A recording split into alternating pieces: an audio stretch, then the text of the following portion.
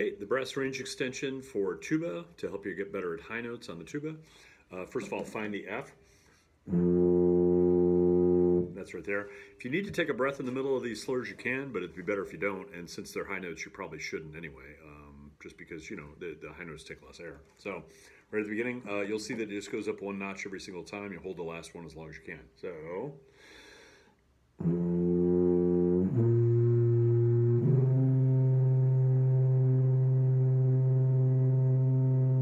Second phrase.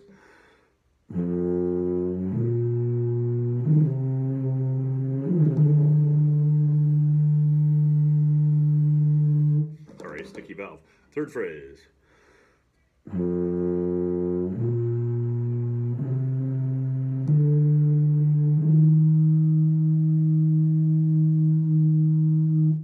And then up to the high F for the fourth phrase.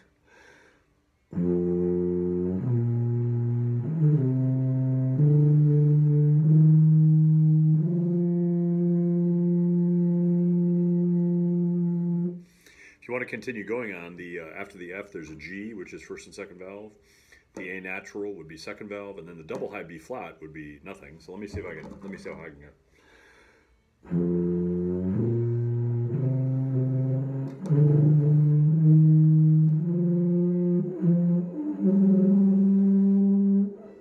No, my first valve is sticking. I'm sorry, so that's not going to work. Number two is just a progressive scale, so it starts on the low E flat.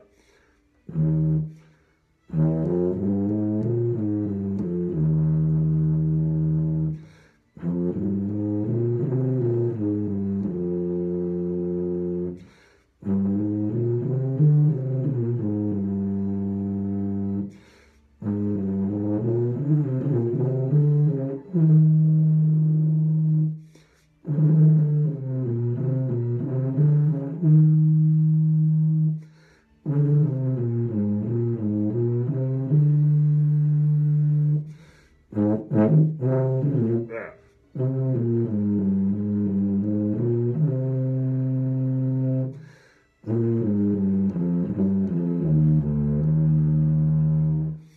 And then number three is the same E flat scale going up one notch every measure.